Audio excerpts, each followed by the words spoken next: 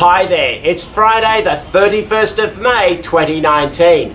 I'm Steve Towers. Welcome to this special edition of ITB, in which I'll review the top international tax cases so far in 2019. Let's get started.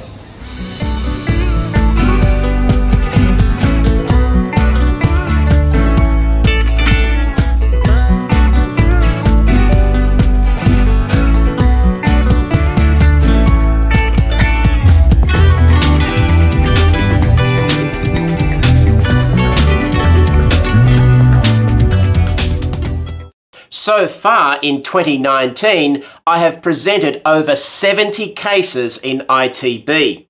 In this special edition video, I select the top 7 of those cases, my Premier League of cases, so to speak, based on how interesting the international tax issues are in those cases.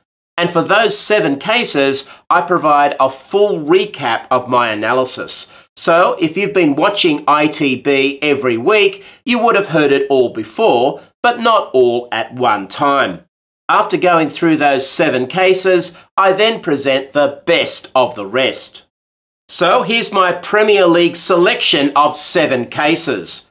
We have a case from India on the PE definition in the India-US Treaty.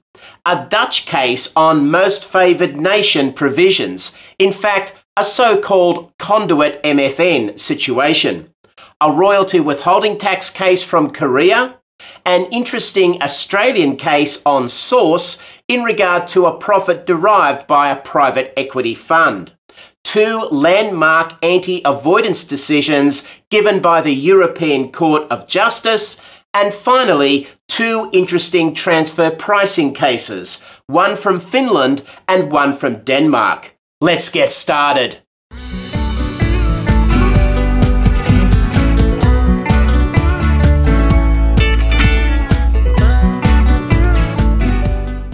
The first case is the appeal decision in the GE Energy Parts case, delivered by the Delhi High Court. This decision is an appeal from the 2017 decision of the Delhi Income Tax Appellate Tribunal, and that was one of the most significant cases globally in 2017. Why do I say that? Because this case is a great illustration of what can go wrong in a multinational group in regard to the PE definition if the group does not strictly recognise the separate identity of legal entities. The case concerns the PE definition in Article 5 of the India-US Treaty. That definition is relevantly the same as the definition in the OECD Model Treaty before the 2017 update. However, the numbering is slightly different. To avoid confusion, I will use the numbering in the OECD model. The background to this case is that the Indian tax authorities had issued assessments to numerous non-resident companies within the GE group. These companies were tax resident in various countries, including the UK, Japan, the US, Canada, Italy, Mauritius, and Singapore. The assessments claimed that the companies had PEs in India under the relevant double tax treaties. As the issues were the same with all the companies, the court focused on just one in this case, GE Energy Parts Inc., a US company, hence the India-US Treaty. The case concerns the activities of 7 expatriate employees and their Indian support team. The expats were employed by various non-Indian companies within the GE group. However, it appears that the employer companies were not amongst the particular companies which had received assessments. The expats were seconded to India to fulfill the role of Indian country leader and other senior positions for various GE global business divisions. Their role was described in the Tribunal's 2017 decision in this way. These persons are working for various direct businesses of the GE Group in India, which are neither being conducted through a subsidiary or joint venture company. These persons are India head of different businesses, and they are being supported by a team of persons who are employed by one of several Indian resident companies. The court looked first at Article 5.1, the fixed place of business PE. All of the 7 expats and their Indian support team permanently worked at some office premises in New Delhi. Those office premises were officially occupied by the Indian liaison office of another US company within the GE Group. Based on those facts, you can see that most of the conditions for an Article 5.1 PE were clearly satisfied in this case. There's a specific geographical place, the liaison office premises in New Delhi, which is at the disposal of the expats for a sufficiently long period of time. Only one further condition is required, and that's the tricky one, through which the business of the enterprise is wholly or partly carried on, which of course begs the question, which company is the enterprise? In 2017, the tribunal said this: the facts indicate 2 broader things. First is that these expats worked in India for different business interests of GE Group, and their activities were not confined to the business of a particular entity. Second is that they were heading the operation of GE overseas entities in India. From the facts, it is crystal clear that the expats were India country heads or working at the top positions, managing the business, securing orders, and doing everything possible that could be done here in regard to the Indian operations of GE overseas entities in India. It has nowhere been denied, and rightly so, that the business model and role of the expats is similar in regard to all the businesses in India. This view is further strengthened from the fact that the expats were not confined to a particular GE entity, but working for one of its 3 major business lines, namely infrastructure, industrial, and healthcare. And so the tribunal in 2017 held that the 7 expats and their Indian support team were carrying on the business in India of each of the non-resident companies which had received assessments, including GE Energy Parts Inc. And therefore, according to the tribunal, each of those companies would have an Article 5.1 PE at the liaison office premises in New Delhi, subject to the preparatory or auxiliary exception in Article 5.4, which I will consider in a moment. Interestingly, the taxpayers appear to have effectively conceded this point in the Delhi High Court appeal. The court noted that the taxpayers did not make any new submissions on this point, and the court therefore adopted the tribunal's conclusion. But the taxpayers did make submissions on the preparatory or auxiliary exception in Article 5.4e. The key argument was that the 7 expats and the Indian support team were merely liaising with prospective customers in India. Such activity is not part of the core activities in the business of any of the non-resident companies, and therefore it is of a preparatory or auxiliary character. That argument was rejected by the court. It is clear that in the kind of activity that GE carries out, that is, manufacture and supply of highly specialised and technically customised equipment, the core activity of developing the customer, identifying a client, approaching that customer, communicating the available options, discussing technical and financial terms of the agreement, even price negotiations, needed a collaborative process in which the potential client, along with the 7 expats and their Indian support team, had to intensely negotiate the intricacies of the technical and commercial parameters of the articles. This also involved discussing the contractual terms and the associated consideration payable, the warranty and other commercial terms. No doubt at later stages of contract negotiations, the India office could not take a final decision, but had to await the final word from headquarters. But that did not mean that the India office was just for mute data collection and information dissemination.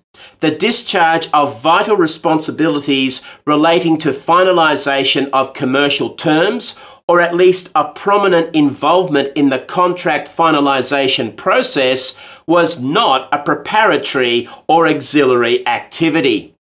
And so the court concluded that the preparatory or auxiliary exception in Article 5(4)(e) was not satisfied, and therefore all of the non-resident companies had Article 5(1)(p)(es) in India. The Indian tax authorities had also taken the view that the 7 expats and their Indian support team caused the non-resident companies to have Article 5(5) contract concluding dependent agent PEs in India. It was accepted by the court that the 7 expats and their Indian support team participated in contract negotiations with the customers, but they did not conclude contracts with the customers in a way that made the contracts legally binding on the non-resident companies. Nevertheless, the court determined that the concludes contracts test was satisfied because of the participation in important parts of the negotiation process. In doing so, the court rejected the relevant part of the OECD commentary and found support in the 2002 Italian Supreme Court decision in the Philip Morris case. The court said this: the court notices that since the OECD commentary appears to be contradictory across paragraphs 32 and 33, it cannot be relied upon wholly. The term authority to conclude does not mean all elements and details, since that would make other portion of the clause redundant. Therefore, it only means that the activity needs to be core in nature. This is the opinion in Philip Morris. The participation of representatives or employees of a resident company in a phase of the conclusion of a contract between a foreign company and another resident entity may fall within the concept of authority to conclude contracts in the name of the foreign company. I don't agree with this Article 5(5) analysis, but I do agree with the Article 5(1) and 5(4) analysis, and that would mean that Article 5(5) is moot. The final point in the case concerns the calculation of the profits attributable to the PEs under Article 7 of the various treaties. The tribunal had decided in favour of the global fractional apportionment method, which has been used in India for a number of years, following the Rolls-Royce case in 2007. The court agreed with the tribunal's decision and application of this method.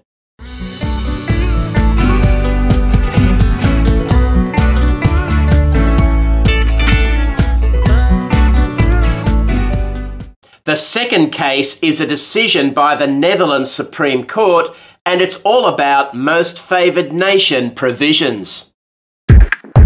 Let's start with the facts. A South African resident company owned 100% of the shares in a Netherlands resident company. In 2013, the Netherlands company paid a dividend to the South African parent. 5% dividend withholding tax was deducted from the dividend and remitted to the Dutch tax authorities.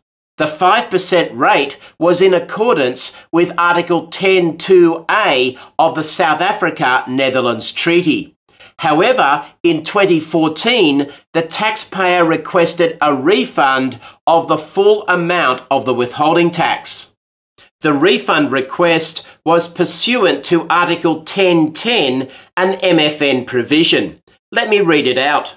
If under any convention for the avoidance of double taxation concluded after the date of conclusion of this convention between the Republic of South Africa and a third country, South Africa limits its taxation on dividends, as contemplated in Article 10.2a, to a rate lower, including exemption from taxation or taxation on a reduced taxable base, than the rate provided for in Article 10.2a, the same rate, the same exemption, or the same reduced taxable base as provided for in the convention with that third state shall automatically apply in both contracting states under this convention as from the date of the entry into force of the convention with that third state.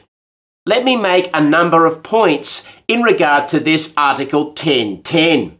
Firstly, you will notice that the provision is triggered if South Africa concludes a relevant convention with a third country. The provision is not triggered if the Netherlands concludes such a convention with a third country. However, if the provision is triggered, the rate reduction applies to both South Africa and the Netherlands. Secondly, the provision is triggered if there is a relevant convention for the avoidance of double taxation concluded with a third country after the date of conclusion of the South Africa-Netherlands Treaty. This raises the question, what's a convention for the avoidance of double taxation? Is that phrase limited to a full-blown double tax treaty, or does it also cover a protocol to an existing double tax treaty? And thirdly, there's the issue of when is a convention concluded? Is it the date of signature or the date it enters into force? In regard to those last 2 points, the court accepted the views expressed by the lower level court. The phrase convention for the avoidance of double taxation covers both a full-blown double tax treaty and a protocol which amends an existing double tax treaty. And the date of conclusion of a convention is its date of entry into force. The South Africa-Netherlands double tax treaty entered into force and thus was concluded on the 28th of December 2008. That's a critical date because Article 10.10 requires the convention between South Africa and the third country to be concluded after that date. South Africa had concluded a number of treaties which provide for a 0% dividend withholding tax rate. However, all of these treaties were concluded before 2008. For example, the South Africa-Kuwait Treaty, which provides for a 0% rate on dividends, entered into force and thus was concluded on the 25th of April 2006. And so the taxpayer pointed to the South Africa-Sweden Treaty. Now, the South Africa-Sweden Treaty is interesting. Firstly, this is one of those treaties, like the South Africa-Kuwait Treaty, which provide for a 0% rate on dividends, but which were concluded before 2008. The South Africa-Sweden Treaty was concluded on the 25th of December 1995. But secondly, this treaty was amended by a protocol which was concluded on the 18th of March 2012. And remember, a protocol is itself a convention for the avoidance of double taxation. This protocol did 2 interesting things. Firstly, it changed the tax rate on dividends to 5% or 15%, depending on the level of shareholding. And secondly, it included its own MFN provision, the new Article 10.6. The increase in the dividend withholding tax rate to 5% or 15% is not going to help the taxpayer. But the MFN provision, Article 10.6, does. If any agreement or convention between South Africa and a third state provides that South Africa shall exempt from tax dividends arising in South Africa, or limit the tax charged in South Africa on such dividends to a rate lower than 5%, such exemption or lower rate shall automatically apply to dividends arising in South Africa and beneficially owned by a resident of Sweden, and dividends arising in Sweden and beneficially owned by a resident of South Africa. Now, there's one major difference between this MFN provision, Article 10.6 of the South Africa-Sweden Treaty, and Article 10.10 of the South Africa-Netherlands Treaty. Article 10.6 merely refers to any agreement or convention between South Africa and a third state. It doesn't expressly require that the agreement or convention be concluded after a particular date. And that allowed the taxpayer to put together this argument. In the South Africa-Netherlands Treaty, a 0% rate for dividends is available under the MFN provision, Article 10.10, only if that rate is available under a convention between South Africa and a third state, which is concluded after 2008. Although the South Africa-Kuwait Treaty does provide for a 0% rate on dividends, that treaty was concluded in 2006, and so that doesn't count, at least directly. However, under the South Africa-Sweden Treaty, the MFN provision, Article 10.6, allows a 0% rate if any agreement or convention between South Africa and a third state provides for such a rate, regardless of when that agreement or convention is concluded. Therefore, according to the taxpayer, the 0% rate under the South Africa-Kuwait Treaty triggers the MFN provision in the South Africa-Sweden Treaty, and so the 0% rate applies under the South Africa-Sweden Treaty. Critically, the MFN provision, Article 10.6, in the South Africa-Sweden Treaty is contained in the protocol which was concluded in 2012. That protocol therefore qualifies for the MFN provision, Article 10.10, in the South Africa-Netherlands Treaty.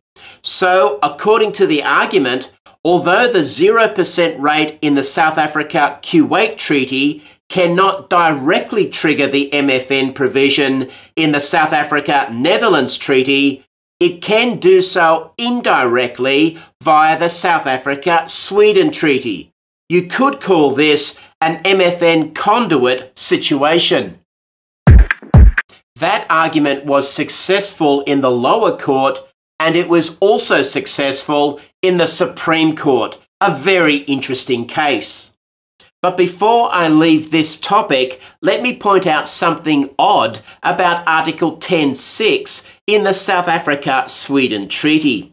As you can see, it does not require that the agreement or convention between South Africa and a third state be concluded after a particular date. Thus, according to the court, it can be triggered by agreements or conventions which were concluded before, even years before, Article 10.6 was introduced into the South Africa-Sweden Treaty by the 2012 Protocol. But that's curious. At the time the 2012 protocol was concluded, South Africa had concluded several treaties, including the South Africa-Kuwait Treaty, which provided for a 0% rate. That being the case, you do wonder why Article 10.6 was necessary. Why not just put the 0% rate into Article 10.2 of the treaty? A possible explanation is that the two countries wanted to allow the 0% rate to apply for only so long as a treaty between South Africa and a third country provides for a 0% rate. For example, if some years after the 2012 protocol was concluded, the 0% rate no longer applies in South Africa's treaties with third countries, then arguably Article 10.6 turns off the 0% rate in the South Africa-Sweden Treaty. Maybe.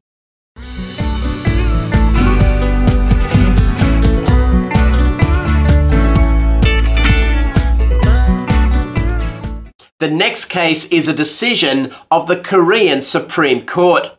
It's called Samsung Electronics, and it concerns the imposition of Korean royalty withholding tax. Here's the relevant structure. A US LLC owned 100% of the shares in an Irish resident company. The Irish company owned various US registered patents. The Irish company licensed those patents to Samsung Electronics, a Korean resident company. The license allowed Samsung to use the patents in Korea. Under the Korea Island Treaty, zero source country tax may be imposed on royalties. However, a 15% royalty withholding tax is permitted under the Korea-US Treaty. The Korean tax authorities argued that the Irish company was interposed in order to secure the zero withholding tax on royalties. It argued that the Irish company was not the beneficial owner of the royalties under Korea's domestic law beneficial ownership concept. Instead, said the tax authorities, the royalties were beneficially owned by the US LLC, and therefore 15% royalty withholding tax should apply under the Korea-US Treaty. That beneficial ownership argument was accepted by the Korean Supreme Court, but the court's analysis under the Korea-US Treaty went against the tax authorities. I'll explain that in a moment. But first, if this situation sounds a little familiar, it's because we've been here before. The Korean Supreme Court in 2014 decided a similar case against the tax authorities. But the tax authorities have taken this recent Samsung Electronics case to the Supreme Court in order to try a second time. As I said, they've lost again. Okay, let me take you through the Supreme Court's analysis.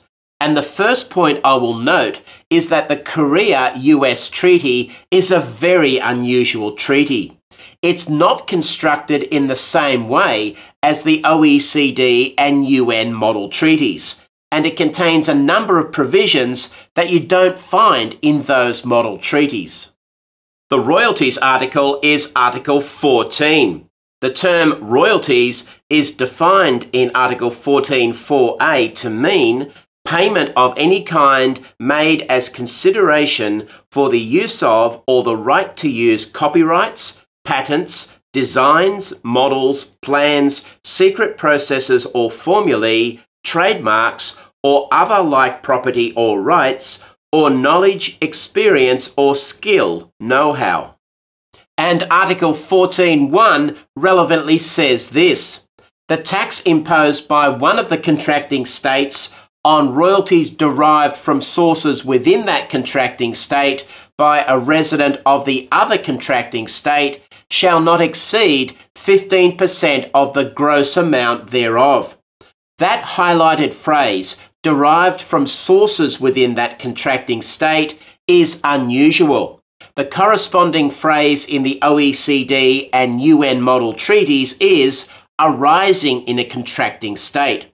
That phrase is undefined in the OECD Model Treaty, but it has a definition in Article 12.5 of the UN Model Treaty.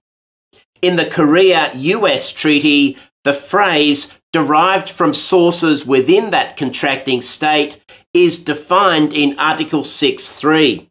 Royalties described in paragraph 4 of Article 14 for the use of or the right to use property described in such paragraph shall be treated as income from sources within one of the contracting states only if paid for the use of or the right to use such property within that contracting state.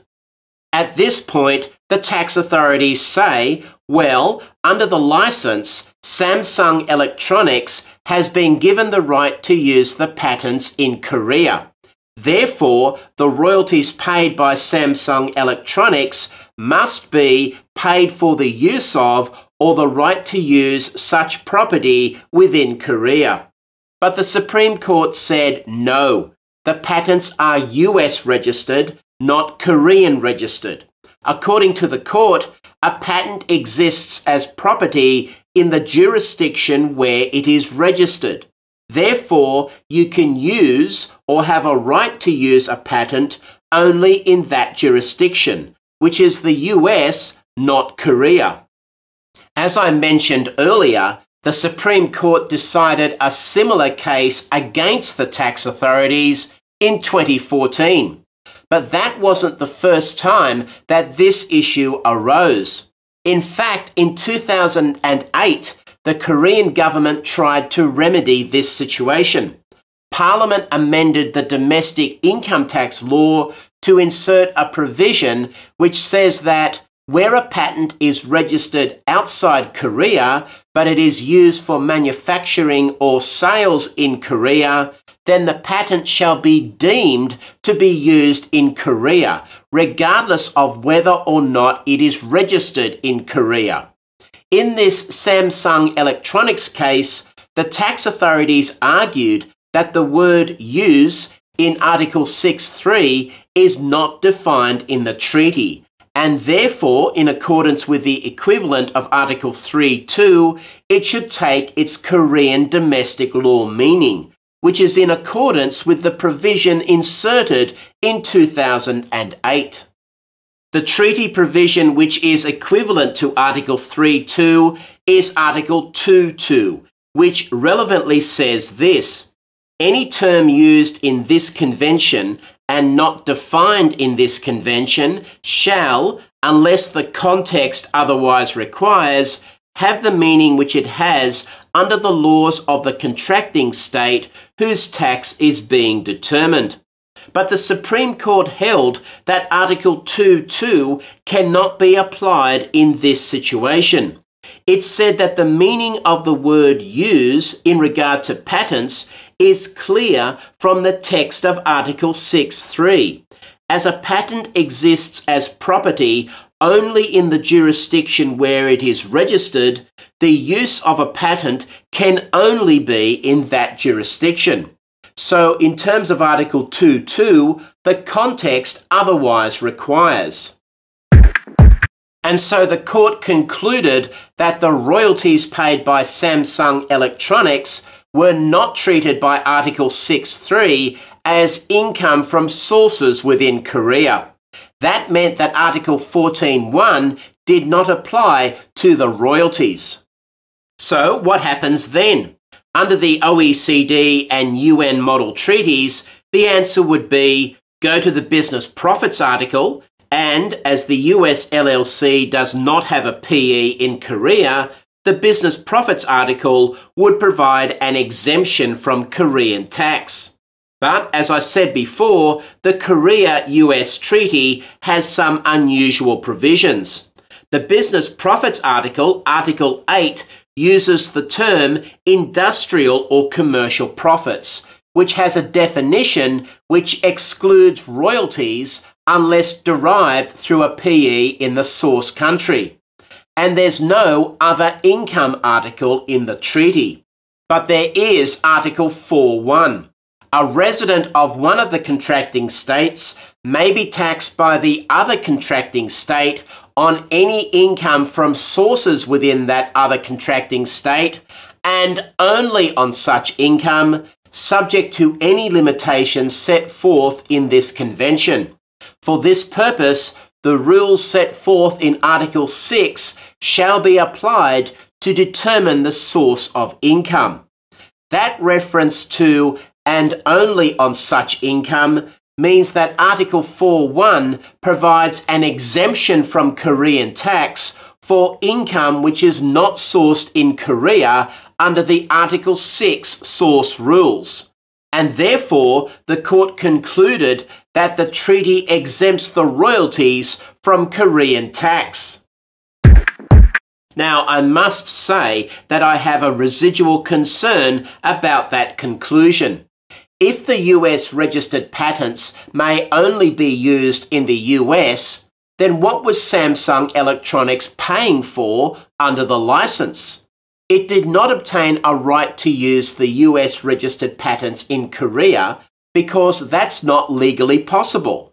Then what did it receive for its payments? Let me take you back to the definition of royalties in Article 14.4a.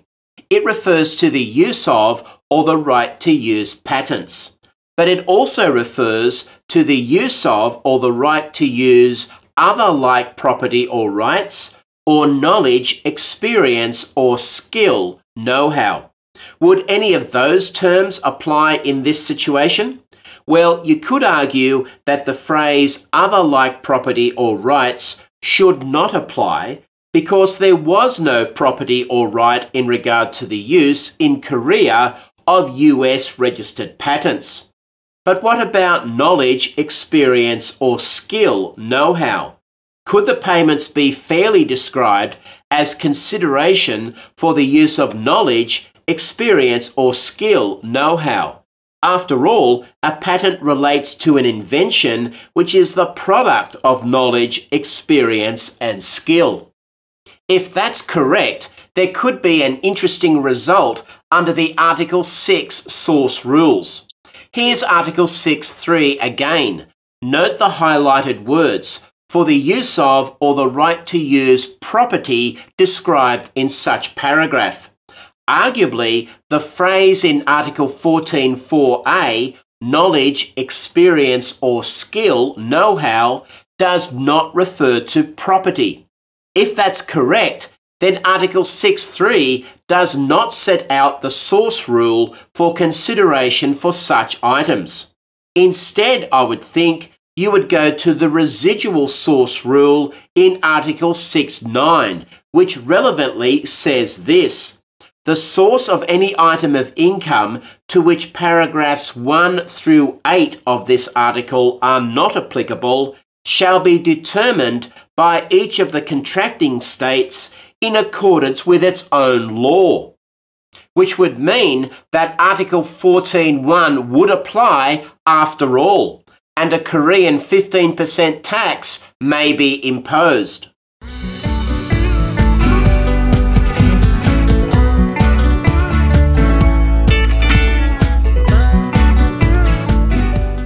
The next case is the full Federal Court of Australia's appeal decision in the RCF 4 case, which raises some interesting international tax issues. This is the latest instalment in a series of cases concerning RCF private equity funds. I dealt with an earlier RCF case called RCF 3 and with a lower court decision in RCF 4 in my previous video podcast series. You might remember them. This new case is long and complex, so I'll focus on those interesting international tax issues. But first, some background. Resource Capital Fund 4 LP, which I will call RCF 4, is a limited partnership formed under Cayman Islands law. It has many limited partners, almost all of whom are US residents. It also has a general partner, which is another Cayman Islands limited partnership. RCF 4 derived a profit on the acquisition and disposal of shares in an Australian holding company, which was the parent of a group which undertook mining operations in Australia.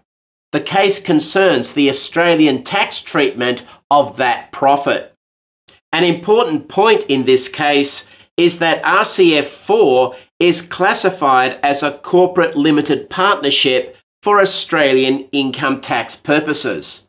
That means that for Australian income tax purposes, RCF4 is treated as if it is a company. In contrast, for US tax purposes, RCF4 is treated as a transparent partnership. So RCF4 is a classic hybrid entity. Another important point to note is that RCF4's disposal of shares in the Australian holding company was not by way of sale. Instead, it was by a scheme of arrangement.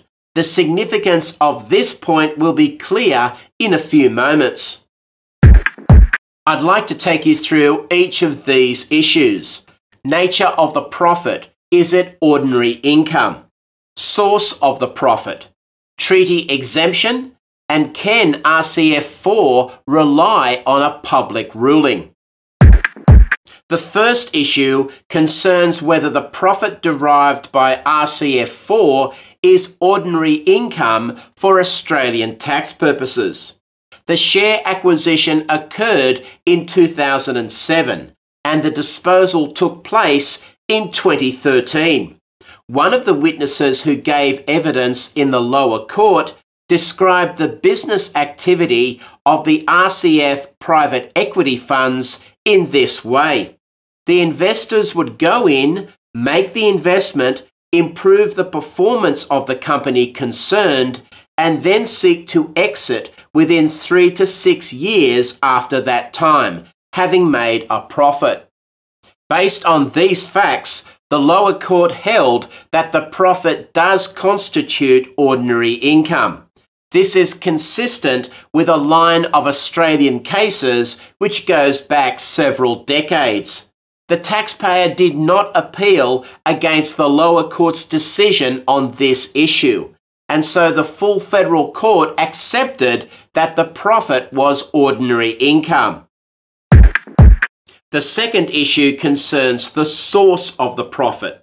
If the profit is ordinary income, it will be taxable in Australia only if it is sourced in Australia. Australia uses a practical, hard matter of fact approach to source questions. There are no specific rules. The facts in this case include some factors which point to a foreign source and some factors which point to an Australian source. However, the full federal court placed considerable weight on two particular factors. The first factor was described by the court in this way.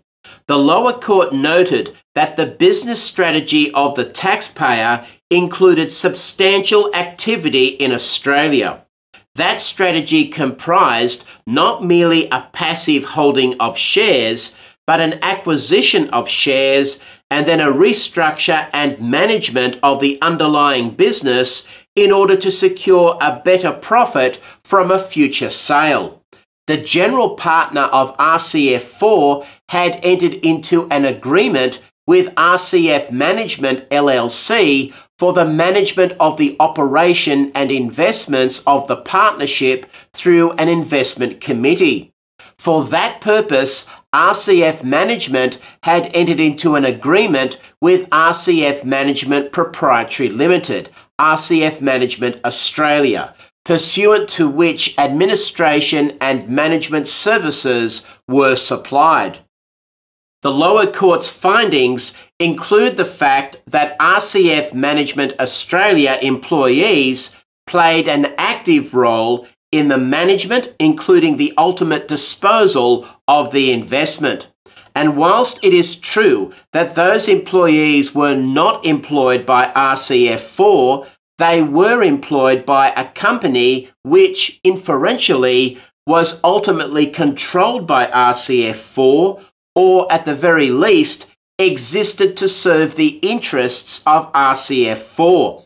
In substance, those employees helped manage the investment in the Australian holding company for RCF4. And the second factor relates to the method of disposal, the scheme of arrangement, which is a special procedure under the Australian company law. The full federal court said this: what bound RCF4 to dispose of their shares and interests in the Australian holding company was not the entry into a contract of sale overseas, but the convening of the scheme meeting to be held in Australia, the approval at that meeting of the scheme of arrangement, the approval of that scheme by the court, and the lodging of the order of the court with the Australian corporate regulator. Approximate origin of the profits here was thus the scheme of arrangement, and the location of that arrangement was unquestionably in Australia. And so the full federal court concluded that the source of the profit was Australia. That means that the profit is taxable in Australia unless treaty exemption is available. The next issue is the availability of treaty exemption, the relevant treaty being the Australia-US Treaty.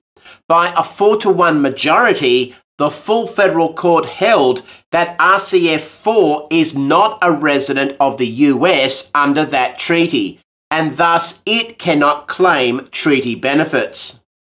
However, the court stated that the US resident limited partners would be able to claim treaty benefits, but only in the appropriate circumstances, such as in recovery proceedings brought by the tax authorities. However, the US resident limited partners could not claim treaty benefits in the appeal before the full federal court because the relevant assessment was correctly issued to RCF4, not the limited partners. And the fourth and final issue is, can RCF4 rely on a public ruling? The tax authorities had issued a public ruling which indicates that certain profits derived by hybrid corporate limited partnerships, where the limited partners were resident in a treaty country, were tax exempt in Australia under the treaty. That public ruling was binding on the tax authorities. RCF4 argued that it could claim the benefit of the public ruling even though it could not claim under the treaty. The full federal court held that the public ruling only addresses situations where the business profits article, Article 7 of the treaty, applies. However, in RCF4's situation, Article 13 applied instead of Article 7 because the Australian holding company qualified as a land-rich company. Therefore, said the court, the public ruling was not applicable to RCF4. Remember that in regard to the third issue, treaty exemption, I said that the court reached two conclusions. The first is that RCF4 is not entitled to treaty benefits under the Australia-US Treaty because it doesn't satisfy the definition of resident of the US in that treaty. And the second is that the US resident limited partners would be able to claim treaty benefits, but only in appropriate circumstances, such as in recovery proceedings brought by the tax authorities. However, the appropriate circumstances would not include the present case in which the assessment issued to RCF4 is being challenged. Now, you might wonder, would the US resident limited partners be entitled to a treaty exemption in regard to RCF4's profit, although in recovery proceedings? The answer is no. In regard to the fourth issue, can RCF4 rely on a public ruling, the court concluded that Article 13 of the treaty would apply because the Australian holding company was a land-rich company. and Article 13 would allow unlimited Australian tax on that profit. So the US resident limited partners would be able to claim treaty benefits, but they would not qualify for an exemption under Article 7 because Article 13 would apply to allow unlimited Australian tax.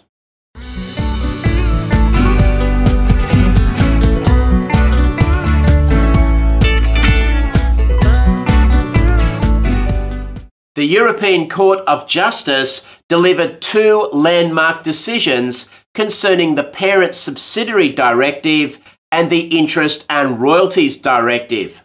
The two decisions were delivered by the same judges, 13 in all, comprising a grand chamber. The two decisions both involve joint cases, all from Denmark. The Parent Subsidiary Directive decision involves two joint cases, and the Interest and Royalties Directive decision involves 4 joint cases, and the two decisions are very similar.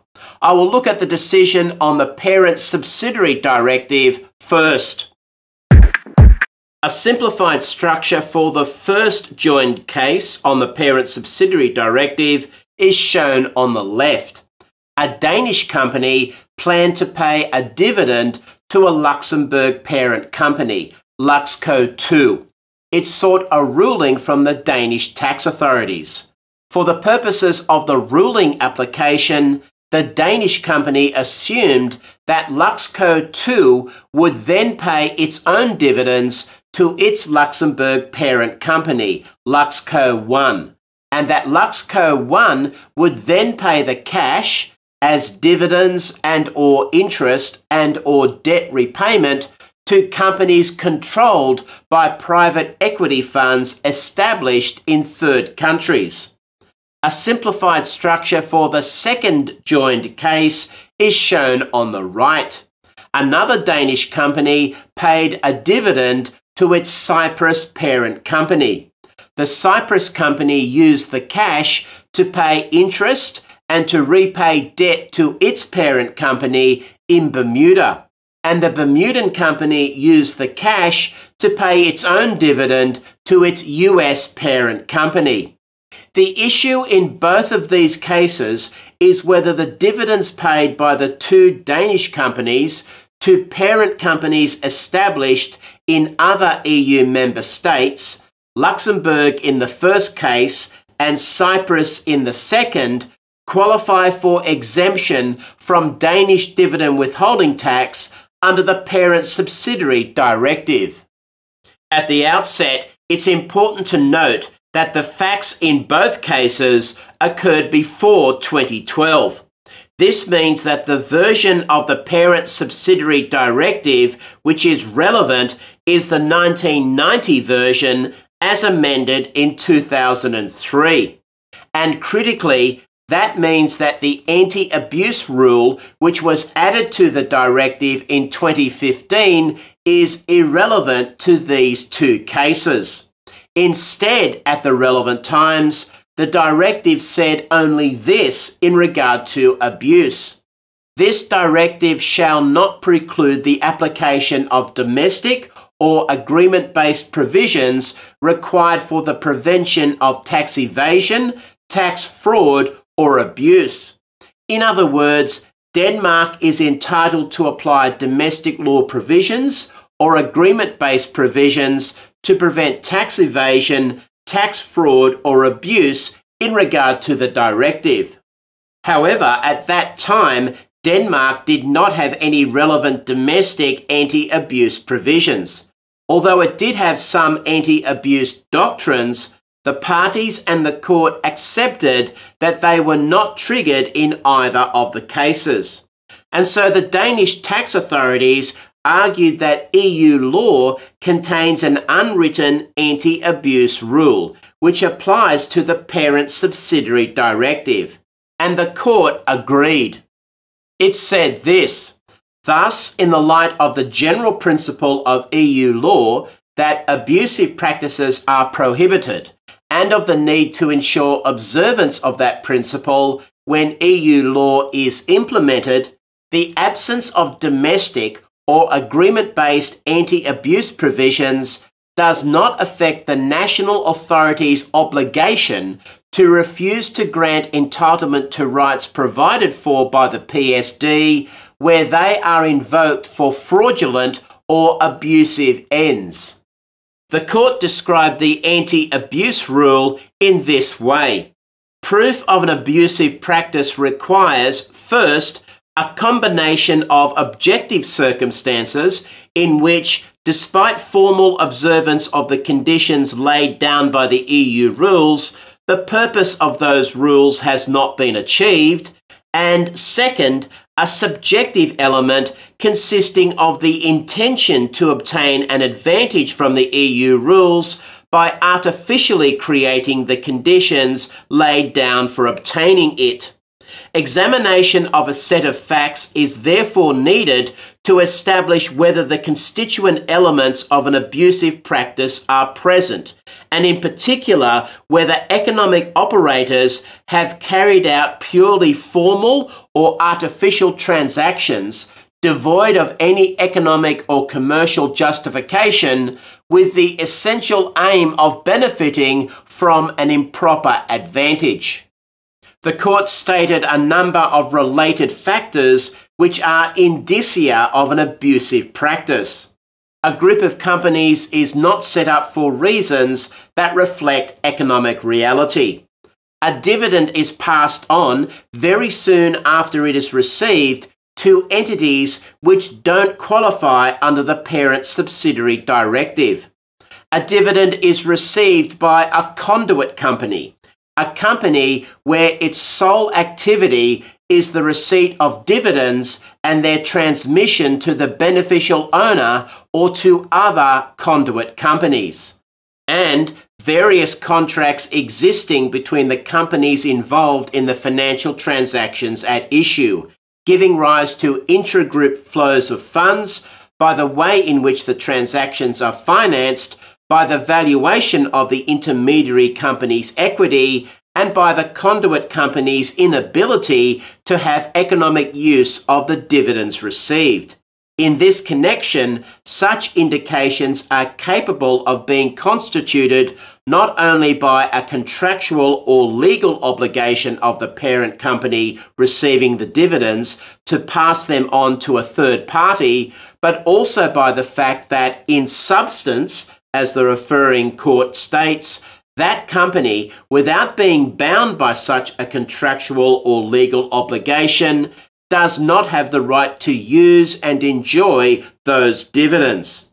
As you can see, the court's decision was significantly influenced by the OECD commentary on the beneficial owner condition in Article 10 of the OECD Model Treaty. Let's now look at the 4 joined cases on the Interest and Royalties Directive. A simplified structure for the first case is shown on the left. Denmark Co paid interest to Luxco 2, which paid interest to Luxco 1, and which in turn paid interest to a number of private equity funds established in third countries. A simplified structure for the second case is shown on the right. Denmark Co paid interest to Sweden Co 2, which made a group contribution under Sweden's tax loss transfer system to Sweden Co 1, which in turn paid interest to Luxco, which the Danish tax authorities viewed as a transparent entity for Danish tax purposes. Luxco was owned by a number of private equity funds established in third countries. A simplified structure for the third case is shown on the left. Denmark Co paid interest to Sweden Co 2, which made a group contribution to Sweden Co 1, which in turn paid interest to Cayman Islands Co. And a simplified structure for the fourth case is shown on the right. Denmark Co paid interest to Luxco, which in turn paid interest to a number of private equity funds established in third countries. The issue in all four of these cases is whether the interest paid by the Danish companies to the lenders established in other EU member states, Luxembourg in two of the cases and Sweden in the other two cases, qualifies for exemption from Danish interest withholding tax under the Interest and Royalties Directive. Let me quickly run through the key provisions which are relevant in these cases.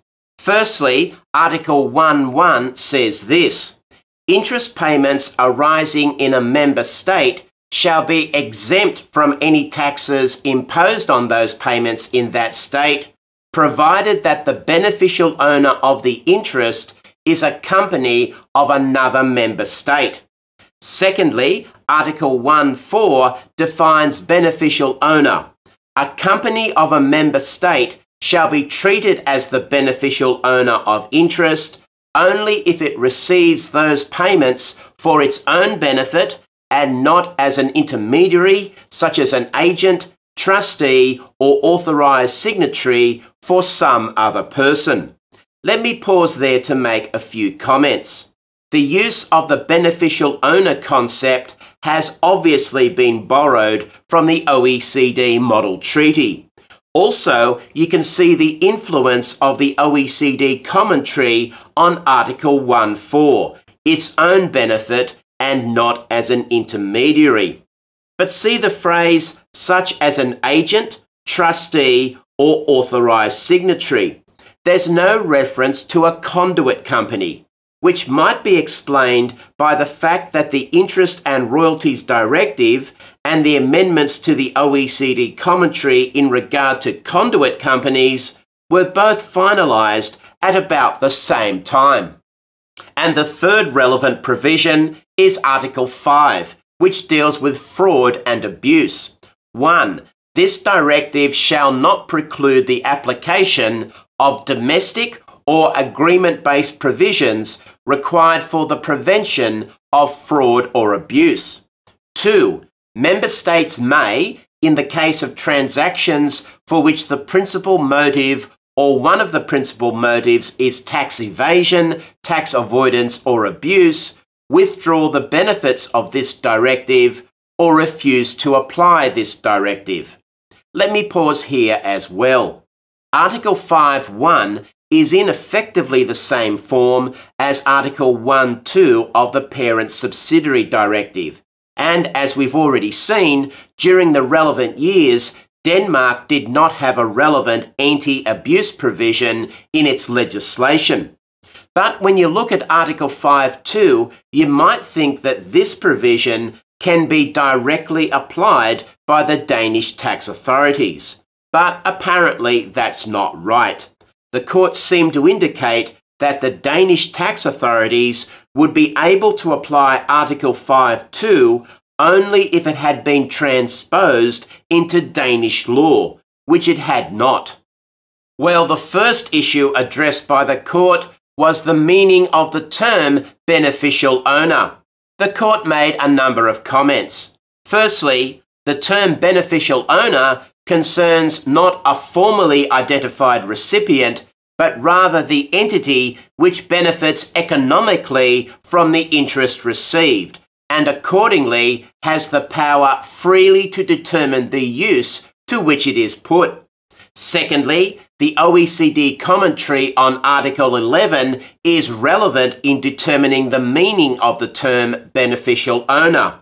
And thirdly, in regard to conduit companies, it is clear from the development of the OECD Model Tax Convention and the commentaries relating thereto that the concept of beneficial owner excludes conduit companies and must be understood not in a narrow technical sense, but as having a meaning that enables double taxation to be avoided and tax evasion and avoidance to be prevented.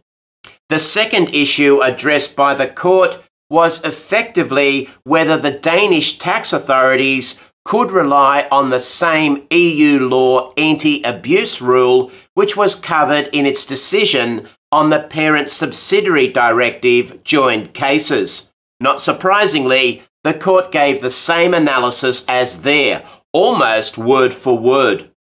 And the third issue addressed by the court relates to the situation where the Interest and Royalties Directive does not apply for reasons other than fraud or abuse.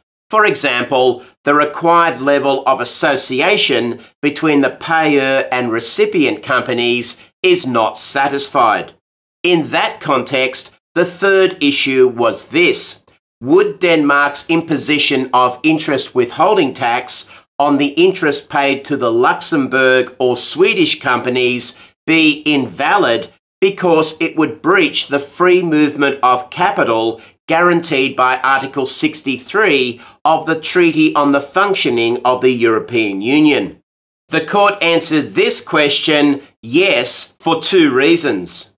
The first reason is that under Danish tax law, there's a significant cash flow difference between, firstly, interest paid by a resident company to a non-resident company, and secondly, interest paid by a resident company to another resident company. In the first situation, withholding tax is imposed up front on payment of the interest. In the second situation, a resident company recipient is not required to make an advance payment of corporation tax during its first 2 tax years.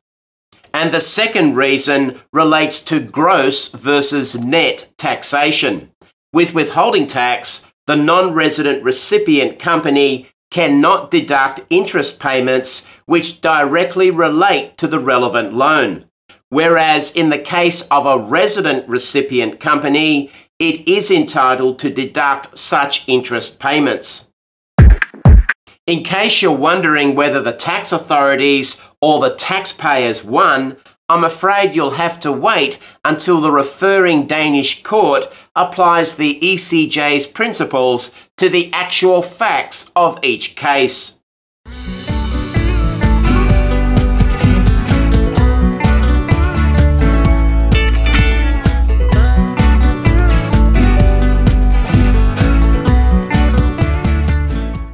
The next case is a decision of Finland's Supreme Administrative Court, and it concerns transfer pricing. This has been called a landmark decision in Finland. From an international perspective, it's noteworthy in regard to the issue of whether updates to the OECD transfer pricing guidelines should be given retrospective effect, and also the related issue of when the profit split method should be used. Here are the relevant facts. AKO, a Finnish resident company, is the parent of a European group which manufactures and sells insulation products. AKO enters into 3 types of cross-border related party transactions. The first type of transaction is the licensing of manufacturing IP.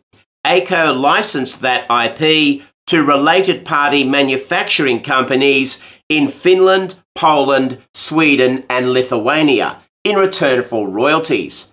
AKO set and defended the royalty rates by applying the comparable uncontrolled price method.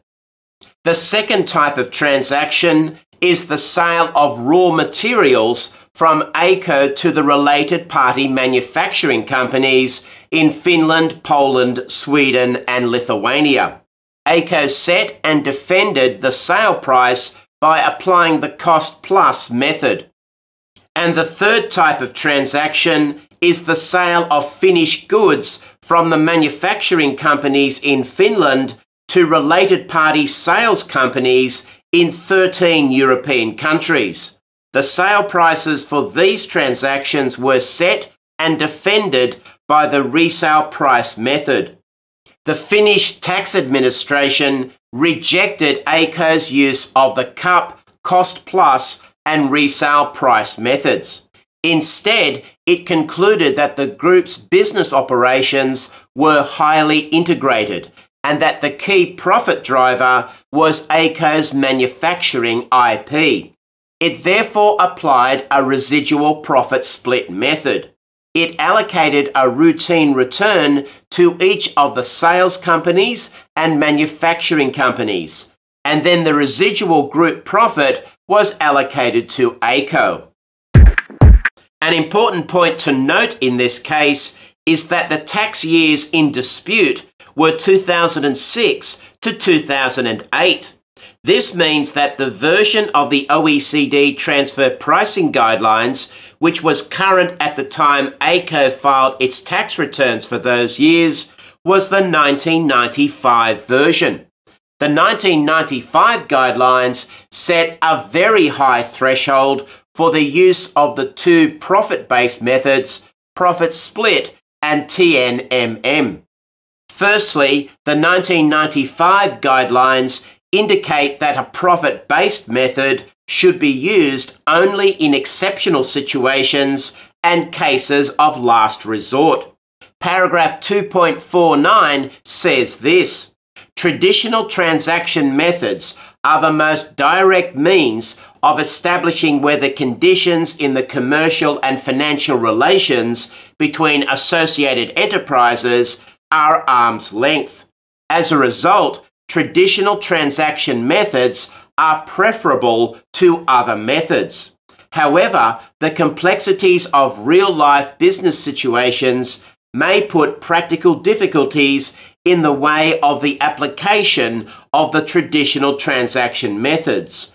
In those exceptional situations where there are no data available or the available data are not of sufficient quality to rely solely or at all on the traditional transaction methods, it may become necessary to address whether and under what conditions other methods may be used. And paragraph 3.50 states, there are, however, cases where traditional transaction methods cannot be reliably applied alone or exceptionally cannot be applied at all. These would be considered cases of last resort. Such cases arise only where there is insufficient data on uncontrolled transactions, possibly because of uncooperative behaviour on the part of the taxpayer relative to these guidelines, or where such data are considered unreliable or due to the nature of the business situation. In such cases of last resort, practical considerations may suggest application of a transactional profit split method, either in conjunction with traditional transaction methods or on its own. The 1995 guidelines also suggest that the profit split method should be used when transactions are very interrelated and they can't be evaluated on a separate basis. Paragraph 3.5 says this in the introduction to the profit split method. Where transactions are very interrelated, it might be that they cannot be evaluated on a separate basis. Under similar circumstances, independent enterprises might decide to set up a form of partnership and agree to a form of profit split. Accordingly, the profit split method seeks to eliminate the effect on profits of special conditions made or imposed in a controlled transaction or in controlled transactions that are appropriate to aggregate under the principles of Chapter 1 by determining the division of profits that independent enterprises would have expected to realise from engaging in the transaction or transactions. Later versions of the OECD guidelines have reduced the threshold for the use of the profit-based methods. Firstly, the 2010 version of the guidelines deleted the references to exceptional situations and cases of last resort. However, they retained a clear preference for the traditional transaction methods, and in particular the CUP method, over the profit-based methods. And now the 2017 version of the guidelines, after the profit split update in 2018, has removed that preference for the traditional transaction methods. and the situations in which the profit split method should be used have been expanded in later versions of the guidelines. In the 2010 guidelines, there were two situations identified. Firstly, highly integrated operations, and secondly, where both parties make unique and valuable contributions. In the 2017 guidelines, after the 2018 update, a third situation has been added: shared assumption of economically significant risks or separate assumption of closely related risks. Those guidelines also include a list of 16 examples of where the profit split method should or should not be used. Finland's Supreme Administrative Court held that the version of the guidelines which should govern this case is the version which was current at the time ACO filed its tax returns for the disputed tax years, 2006 to 2008. That was the 1995 version of the guidelines. This means that the official policy of the Finnish Tax Administration, that changes to the guidelines have retrospective effect, was rejected.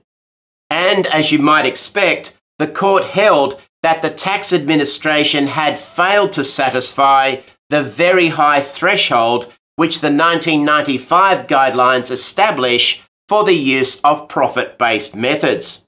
In particular, the court held that although ACO owned the manufacturing IP, this case was not an exceptional situation, and the group transactions were not very interrelated. The court also held that it was possible for the tax administration to test ACO's use of the three traditional transaction methods, and if necessary, make adjustments to the comparables which ACO had used. And so the tax administration's use of the profit split method was rejected.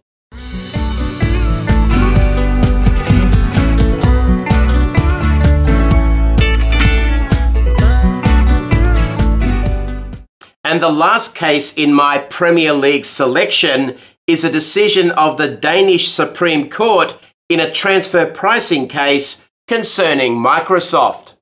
Here are the relevant facts. The taxpayer is Microsoft Denmark. Microsoft Denmark provides marketing services to Microsoft Ireland, which is the group's software distribution company in the EMEA region. Microsoft Denmark is strictly a service company. All license contracts are between Microsoft Ireland and the customers. In addition, Microsoft Denmark's activities do not cause Microsoft Ireland to have a PE in Denmark. Microsoft Ireland has two types of customer in Denmark. The first is Danish original equipment manufacturers. Microsoft Ireland licenses software to the Danish OEMs. This is shown as type 1 in the diagram. The Danish OEMs then install the software on the computers they manufacture. The other customers are Danish retail dealers. Microsoft Ireland licenses software packages to the retail dealers, type 2 in the diagram. The retail dealers then distribute the packages to Danish end users.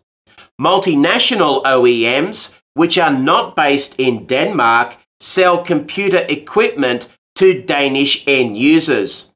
That computer equipment contains pre-installed Microsoft software, pursuant to software licenses granted to the multinational OEMs by Microsoft US. License type 3 in the diagram. For its marketing services to Microsoft Ireland, Microsoft Denmark is paid a fee, which has a commission component. It was this commission which was the focus of the dispute in the case.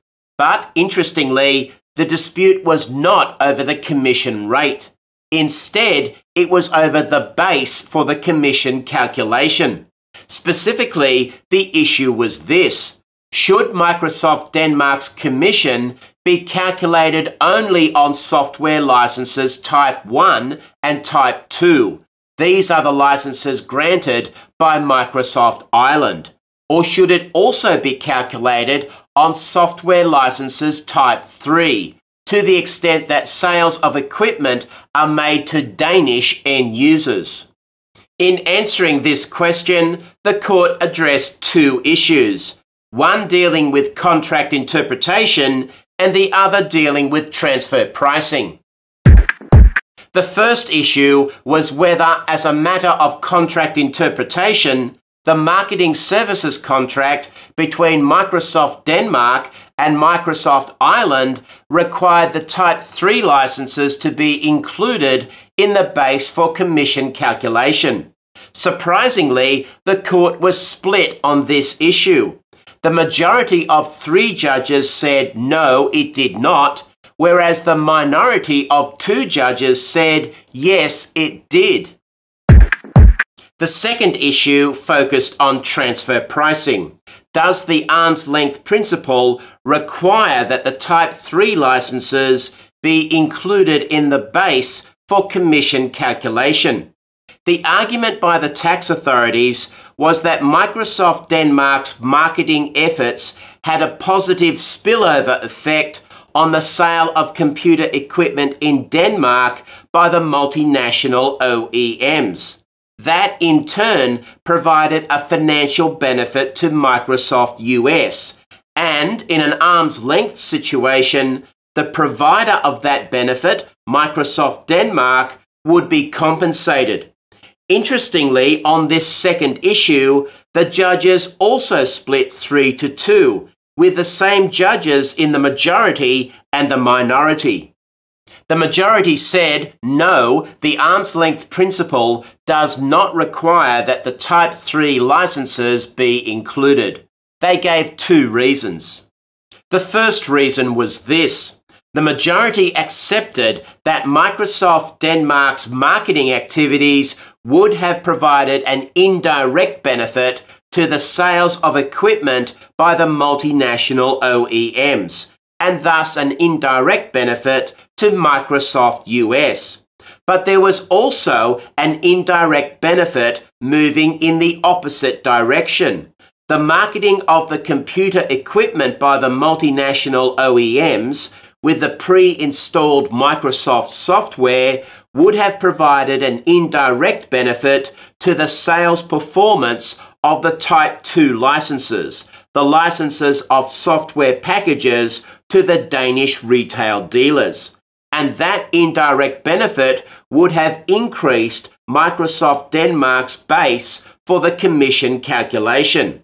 Importantly, the majority said that it was unlikely that the size of the first indirect benefit exceeded the size of the second indirect benefit. For its second reason, the majority said that it was unlikely that an independent marketing company in the position of Microsoft Denmark could obtain remuneration for sales which were made in Denmark by the multinational OEMs in the situation where those sales were made without any participation by the independent marketing company.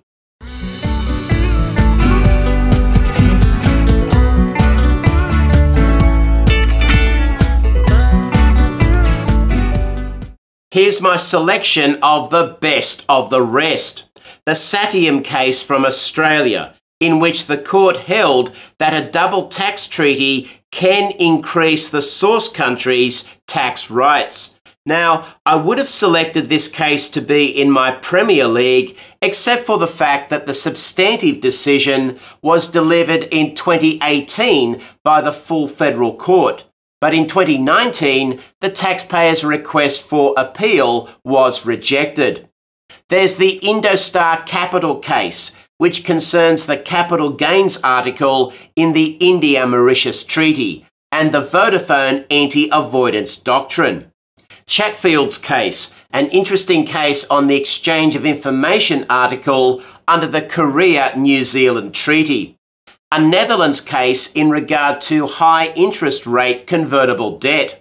The taxpayer won on the transfer pricing issues, but then lost on the Dutch anti-avoidance doctrine. An interesting case from Norway on the attribution of profits to a PE under Article 7. An amazing case from Kenya, in which the Kenya-Mauritius Treaty was declared to be legally ineffective. A US decision in which Subpart F regulations dating back to 1964 were held to be valid. Two cases from India on the PE definition. Same taxpayer, same facts, but different years, different judges, and different results. And finally, two interesting VAT cases from the EU.